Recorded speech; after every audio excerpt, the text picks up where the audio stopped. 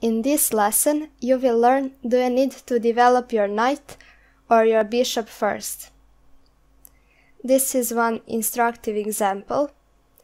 Knight f3, d5, d4, c6, c4. And now it's time for black to develop one of his pieces. Should it be knight or bishop? Correct answer is knight. And one of the most common moves in this position is knight f6. But black made big mistake and he played bishop g4.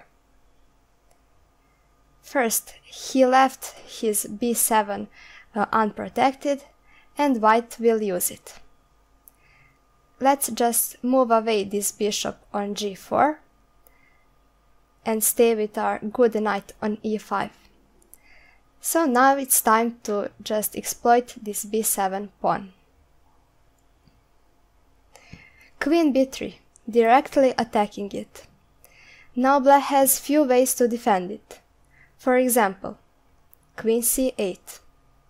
But this is just bad because this c line will be very dangerous for black.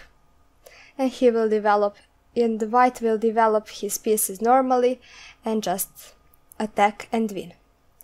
So, is there any better way? Actually no. Bishop g4 was a very big mistake and there's no going back. In this game, black played queen b6. But he overlooked one really awesome tactic. Queen h3.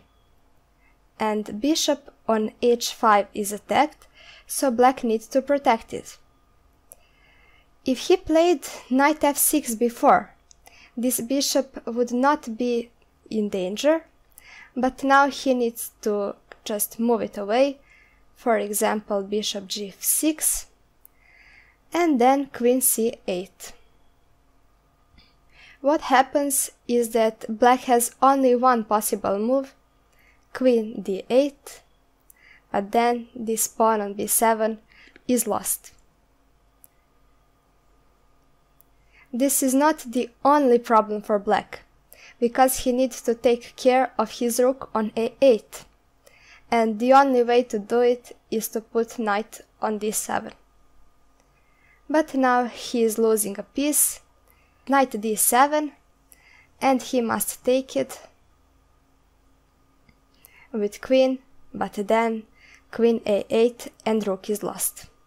So he just resigned this game. In next video you will see why bishop f5 is bad. So stay tuned. See you soon.